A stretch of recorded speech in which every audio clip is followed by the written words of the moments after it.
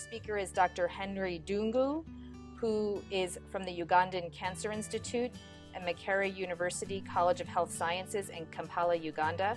He's going to be speaking on transfusion therapy and cancer. Thank you very much for the introductions. Cancer can be prevented through immunization. When you see these young girls showing their deltoids for a shot of a vaccine, it could be one of the ways of preventing cancer, especially in women. So we're going to talk about transfusion therapy in cancer patients. And the burden of cancer is enormous. When you look at sub-Saharan Africa, much as I think people used to think that cancer is not a main problem in countries like Africa or in Uganda, but it's actually a big problem. We have breast, cervix, liver, and others. But we need to remember that actually some of these cancers, when you look at cancer of the liver, it can be prevented because most of it is as a result of hepatitis B, which can be prevented. And there are a number of challenges. I think since yesterday when we were talking, everyone has been mentioning challenges associated with blood availability in Africa. In sub-Saharan Africa, there's less access to blood, and blood shortages are everywhere. We've noted that the rate of blood donation per 1,000 population is low in sub-Saharan Africa. The proportion of whole blood made into components. We are not so much into component therapy. We are still giving a lot of whole blood. Rather than saying, let's give red cells, let's give plasma, let's give platelets, we are still using whole blood. And we think that there is excess use of products because of lack of standardized guidelines to appropriate usage. I'm currently working for my training program on factors that might actually be, how should I say it, looking at optimal use of blood products, particularly platelets in cancer patients. But we need to understand what is the problem.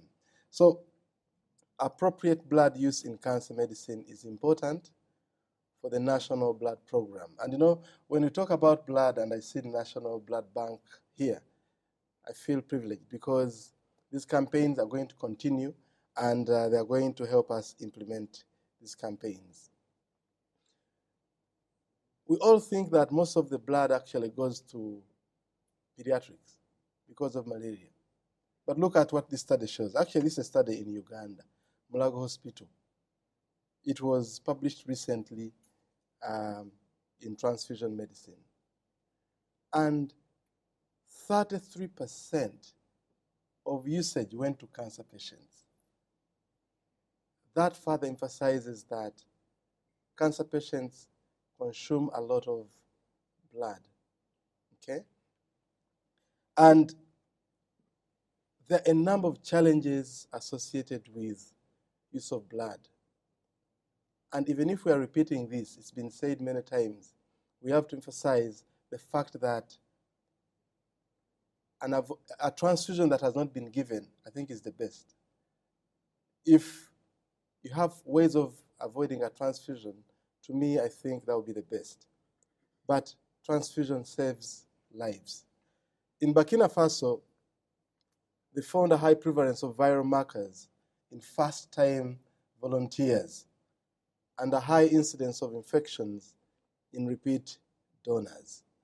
So the issue of transfusion transmissible infections is a challenge. In Uganda, published in the Africa Health Sciences Journal, they found a high prevalence of hepatitis C virus.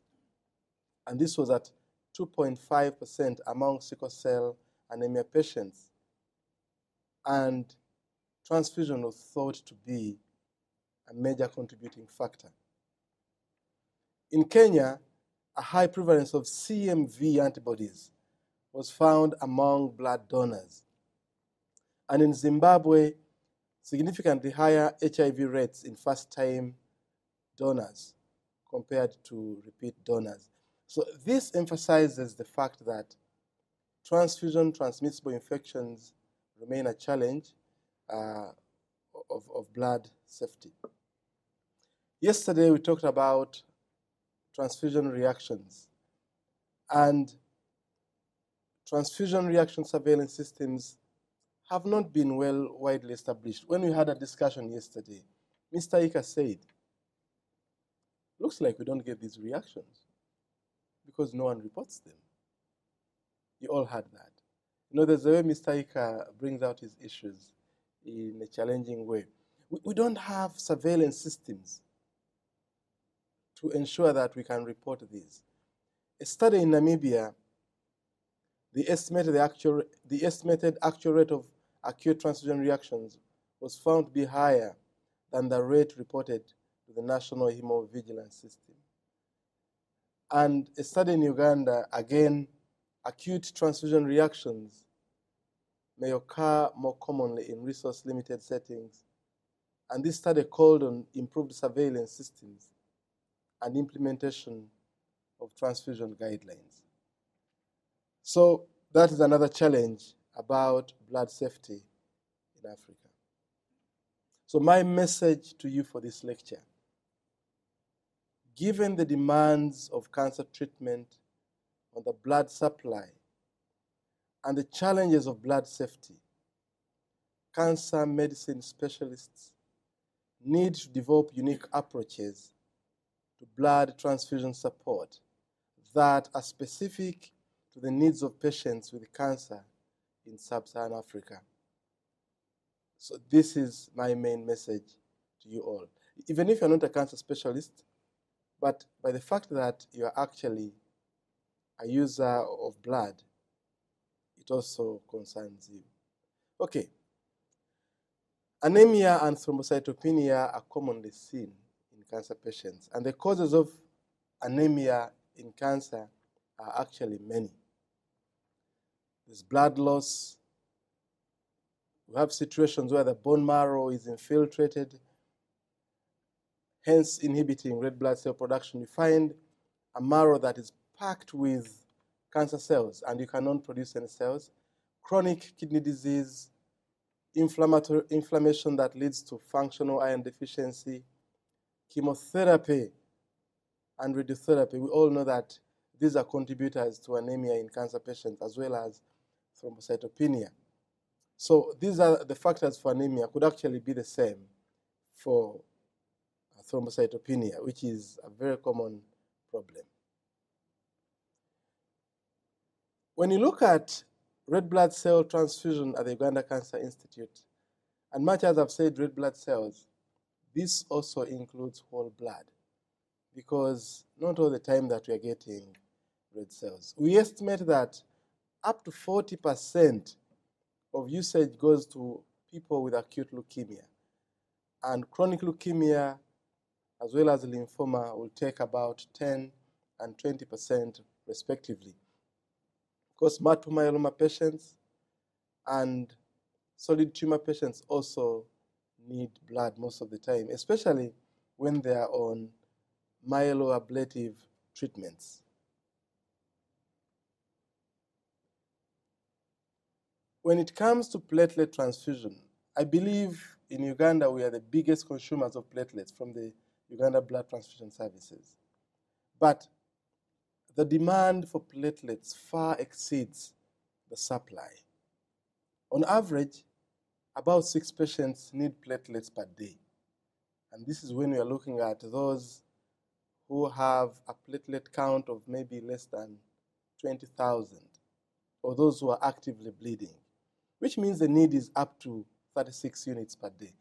I'm talking about the donor units. But the average supply is 6 units. Of course, there are days when you get high, when you get low. And the good thing is that when I call Grace, when I call my brother at the other side, that, oh my God, we are in trouble. Yesterday, you saw me walking up and down. A pediatric oncologist kept on calling that this child has been bleeding since last night, and we didn't have platelets. So I went to Ezra, and Ezra said, send someone. Because they can get. And actually, when they went in, they got some. So the demand is bigger than what is currently supplied. And of course, we don't have guidelines on platelet transfusion at the Cancer Institute.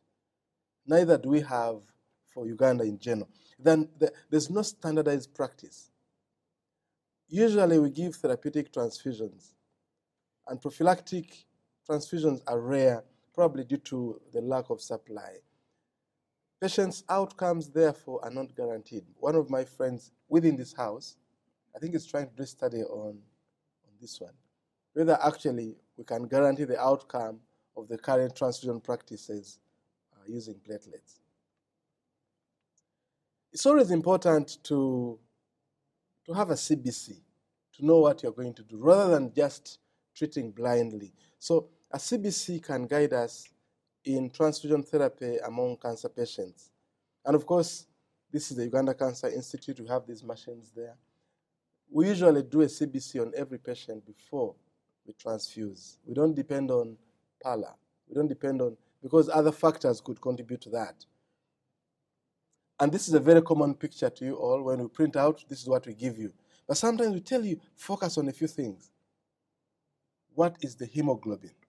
How many people are going to transfuse this patient? By show of hands. Okay. No one is going to transfuse, because this patient, the chances of them being anemic are like 99% not there. If someone has a hemoglobin of 14. But if you didn't do a CBC and just look at someone, you might say they're anemic and you want to order for a blood product. So it's important to have these parameters. And usually, looking at that MCV, you get a rough idea of whether this is normocytic or it's microcytic, because we have so many patients with severe iron deficiency. Transfusion in cancer care in sub-Saharan Africa, we need to look at this. What are the traditional indications for transfusion of red blood cells? To review new studies demonstrating that more conservative use is safe and effective. To many of you, if we talk about being conservative, you're like, oh my God, what if this patient gets into problems? And pharmacologic agents that can supplement transfusion support. I think we need to think of going that way and see how we can reduce on transfusion. Looking at indications as per the National Comprehensive Cancer Network, the NCCN in the US, the goal is usually to prevent or treat deficit of oxygen supplied by blood. And anemia in setting of acute coronary syndrome, they indicate that let's give transfusion when someone's hemoglobin is less or equal to 10. Symptomatic anemia, when they have a hemoglobin of 8 to 10, as a way of preventing symptoms. And of course, in hemodynamically stable patients without acute coronary syndrome, they recommend hemoglobin of up to 9. But these are not Ugandan guidelines. When you come for the next meeting, I'll give you the guidelines for Uganda. So, recent clinical trials demonstrate that we can conserve red blood cells. Anyone disagrees? Okay, let's look at the evidence. A series of randomized trials in North America, transfusion in the intensive care unit. It was a mild center trial in Canada. Patients were not actively bleeding. They were expected to survive for more than 24 hours and they're not moribund. So this was a randomized study where they looked at a restrictive strategy of transfusing when hemoglobin is between 7 and 9, and then a liberal strategy of hemoglobin 10 to 12 grams. Okay? And in the restrictive strategy, only 66% were transfused. And of course, in the liberal, 100% were transfused. Looking at survival among these patients, One of you can tell me what the difference was. P-value is 0.1. And when you look at this Kaplan-Meier curve, actually, I think there's no difference, right? There's no difference. Whether you give too much or you restrict, survival remained the same. Again, supporting the evidence that we can go restrictive. Now, we have a number of other randomized trials of red blood cell transfusion thresholds. We have an adult ICU setting where the trigger was 7 versus 9. It's a big number of participants. It's a big study. In 2006, Palami, they have infants of less than 1 kilogram, hemoglobin 10 to 12, quite a number of other studies. And when you look at this, for example, you look at the Carson 2011 focus study, where they were working with Dr. Kaja. Okay, no, hip surgery. Dr. Kaja didn't work. They had 2,000 patients, and they're looking at 8 compared with 10. Okay, so these are all huge studies, and we're looking at quite a number of populations. Guess what they found? They found this, that none of these trials showed benefit to liberal transfusion, which again emphasizes the fact that we can go conservative. How about use of other products, erythropoietin or intravenous iron as adjunct to red blood cell transfusion? Many times when you have cancer patients, we only think about giving them blood. We don't think of other options. In this study that that was published in the British Journal of Hematology, it was a prospective randomized trial that recruited 334 participants. They randomized erythropoietin compared to placebo. And of course, as you can rightly see here, the percentage of patients responding was higher in those where they got adjuvant erythropoietin. Erythropoietin, to remind you, is a stimulating factor that helps red blood cells come up. Okay? Going back to platelet transfusion in cancer, what I was trying to explain is this, that before chemotherapy, you have a bone marrow that is nicely decorated with cells. All those yellows you see are megakaryocytes, and then the other cancer cells are there and other normal cells. So here is the initial one before treatment, and then after treatment. You notice that there's a lot of space and the cells have all disappeared. This is what happens, that the megakaryocytes that make platelets are all cleared, as well as other cells after chemotherapy. The indications for platelet transfusion is actually one, bleeding. But we can give platelets to prevent bleeding, what we call prophylactic platelet transfusion, to reduce the risk of hemorrhage when platelet counts fall below a certain threshold. And some studies, in the Journal of Clinical Oncology, they say in acute leukemia we could transfuse when the platelet count is 10,000. For solid tumors, 10 to 20,000. And for invasive procedures, 40 to 50,000. But of course, when it comes to treating bleeding, then we use therapeutic. When someone is bleeding, you don't have to wait. You have to give them the platelets. So, again, recent clinical trials suggest that we can conserve platelets, the way we've seen for red cells. And in the platelet dose trial, also known as the PLADO trial, this was a multi-center randomized controlled trial in the United States among hematology and oncology patients, and it was rather a big study of 1,272 patients. They were looking at platelets of less than 1,000 per microliter, and patients were randomized to getting 3 units, 6 units, or 12 units. and the outcome was the percentage of days with WHO grade 2 or less bleeding. Okay? I think it's supposed to be the other way around. With clinically significant bleeding. That's what I meant. And the finding was that for those who got 3 units, 71%, 6 units, 69%, 12 units, 70%. And I think from this you can tell that 3 units, which is half the dose, was as good as 6 units for preventing bleeding. So which one do you go for? When you know that our demand far exceeds the supply, I think we may have to go the conservative way. Does that make sense? Okay. The TOPS trial, they looked at whether there's any value for prophylactic platelet transfusion. Do we actually need to prevent bleeding? Prospective randomized controlled trial in adults with a mean age of 55 years. They had 42% myeloma, 35% lymphoma, and AML 18%. They were randomized platelets for 10,000 versus no platelet, except for those who are bleeding. And they had 70% who underwent autologous stem cell, then induction, then allogeneic transplant.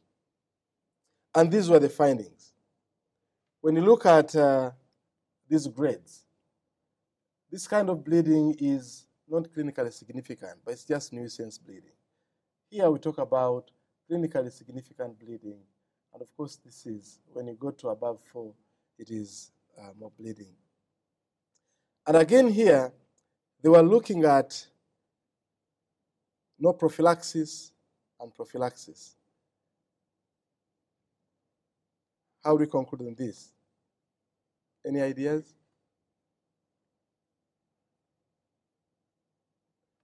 To me, I look at this one. There's a significant difference. How about this? When you fail, we call on Sunny, and we all discuss it. Is there value for prophylactic platelet transfusion? Those were significantly bleeding, and the p-value is that. Anyway, when we go for discussion, we are going to continue with that. Lastly, we talk about use of other medicines. Tranexamic acid has been used in trauma. It is not very expensive. It inhibits lysis of clots. In 3 randomized trials in leukemia, there's the Visati trial, which was placebo, and then 20 units of platelets, tranexamic acid, and then another one that appeared in the Journal of Leukemia Lymphoma, and then another one where they're looking at use of tranexamic acid or this other agent, aminocaproic acid. They were looking at these to see if actually they can help reduce on the bleeding amount. And I think all these studies can show that we can reduce on platelets by use of other products, by use of tranexamic acid, which inhibits clot lysis. It is an inhibitor of lysis of clots, and if you further look at this, you might find actually it makes a lot of sense when you give patients tranexamic acid or aminocaproic acid to prevent bleeding. Where are we going? What should we look at in terms of transfusion in cancer care in sub-Saharan Africa? I think taking advantage of recent studies, develop guidelines specific for cancer care in Africa based on the conservative use of blood transfusion. I think we are seeing a lot of evidence, and we are also collecting evidence that is going to help us develop guidelines. We need to implement new programs to reduce variability in practice and thus reduce unnecessary transfusions. There's a tendency of many of us saying, me, this is how I do it.